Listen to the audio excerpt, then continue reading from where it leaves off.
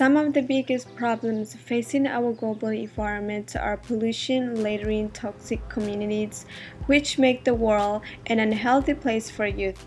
Fortunately, community artists and organizations are working to promote more earth-friendly practices such as recycling, composting, creating community gardens, and using the arts to educate about keeping it green.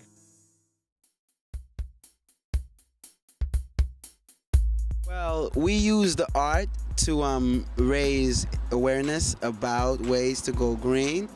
So this is the Green Youth Media Center, Oakland Green Youth Arts and Media Center. And as you can see, this is a painting in the tradition and culture of hip hop. And so this is to attract youth from the neighborhood that this is a place where they belong. We have audio production classes. We have film classes, theater classes. So basically, we grow the food and give it to the poor or give it back to the community. Sometimes I'll take the food or whatever, eat it. This is the aquaponics system. Basically, these rocks don't have no dirt in it, so it grows the plants. With not only the roots and rocks, basically. So it's like a little recycling thing. Like the goldfishes have minerals, then the water suck up, and it goes to this, and it goes right back down the water where the goldfish is at. And it won't kill the goldfishes or nothing like that. So, they all right, living well.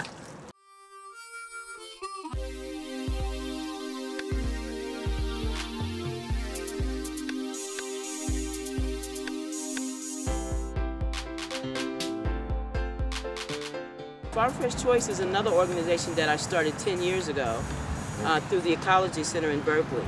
And Farm Fresh Choice trains youth, young people, to go to child care centers and recreation centers in South and West Berkeley and sell organic produce wholesale to families to get and encourage people to eat more fruits and vegetables. We also provide cooking instruction, and we provide gardening instruction through Farm Fresh Choice and the Ecology Center. All of the food and flowers that you see here behind you, everything that you see was grown by the students.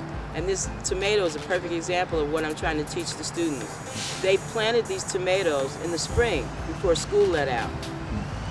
And when they came back, the tomatoes were ripe, and this is a tomato. And now we're going to take this tomato and make salsa out of it.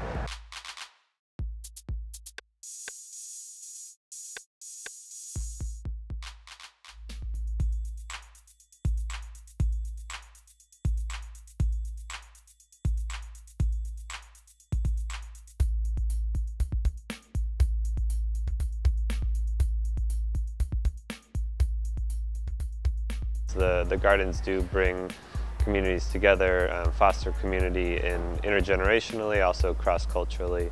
That's something that is a known outcome of work in community gardens.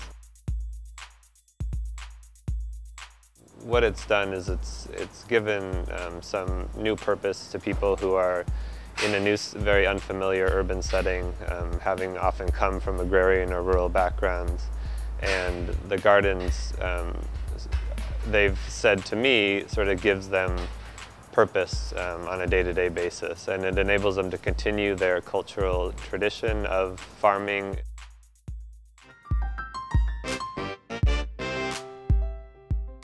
There isn't too many things you see in our neighborhood just promoting us to live a healthy lifestyle or promoting our culture, our interests, and our better well-being.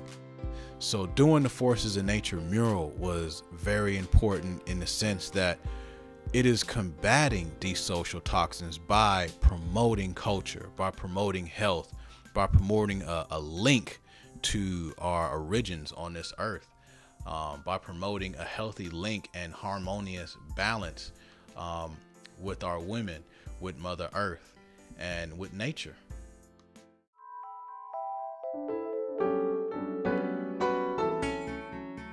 OBUGS is located in West Oakland because it's a community that doesn't have access to a lot of these resources, or a lot of the resources that other communities do.